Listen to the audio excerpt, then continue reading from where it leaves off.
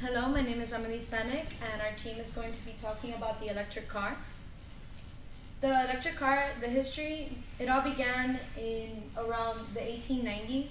There is no selected inventor per se about that started the electric car, but the first electric car to go and run through the streets of the United States was made by William Morrison, and it was a 6-passenger wagon that would go up to speeds of 14 miles per hour. In the 20th century, the electric car started to get competition. There was gas vehicles, there was steam vehicles, and electric cars being distributed among the United States, where the electric car still was very popular because the steam vehicles would start off very slowly and would take up to 45 minutes to even start running, and the gasoline vehicle was very difficult to maneuver, and so a lot of people weren't able to just drive it because of all the gears and everything it had. So the electric car was still a very viable option in the time until 1908, where Thomas Edison came out with the Model T, and it brought great competition to electric cars.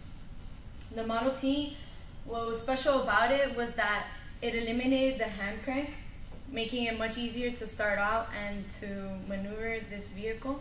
And so that's why by 1912, the average cost of a gasoline vehicle was $650 compared to an electric vehicle, which was $1,750, which made the electric vehicle kind of just fade away. And so now we're going to have Errick Santana talking about the current designs in the electric vehicle. For the current design of the electric car, it's a very simple concept. You basically have your motor, your controller, and your batteries. The way these work is, for your batteries, they supply a constant power. The controller determines how much of the power is actually sent to the motor via the accelerator pedal. This is basically the same thing I was just describing. You have your accelerator pedal controls your actual DC controller, which, like I said, between the voltage of the battery, it'll send it to your DC motor, and that is how the car will move. Similar concept, the AC design. This is the design that is actually used in majority of these new electric cars. They have similar concept. You have your accelerator pedal to your controller. You have your 12-volt accessory battery, which is what you have in your current gasoline-powered car today, and your actual battery pack, which is installed in the car to supply the actual voltage to your AC motor, which goes to your transmission. The problems with this design. The biggest issues that come with the electric cars are its battery, the limited amount of charging stations, the time it takes to charge, as well as its overall cost. For example, the battery. On majority of these electric cars, the maximum range you can go is 100 miles. Most gas-powered cars can go over 350 miles. These batteries are also heavy and bulky, which affect the cost of the car as well as having a negative effect with weight. Like I said, they are expensive. When you have some of these batteries, they are 3 feet by 1.5 feet, and they weigh upwards of 1,200 pounds. They have a very negative effect on the weight of the actual electric car itself. Also, with the advancements they've been trying to make, especially in the chemical area, to get these batteries of a higher quality so that they can get cars move a lot further distances, they have a safety issue. For example, Tesla has the lithium-ion battery that has had a couple of issues with fires breaking out during transit. Charging stations. There's less than 10,000 charging stations in the US, and you compare that to 121,000 gas stations around the US. The lack of convenience is one thing that is really killing the electric car. They're opening less in the past 2 years, and overall there have been many complaints of the charging quality. Also, another issue is the time it takes to charge.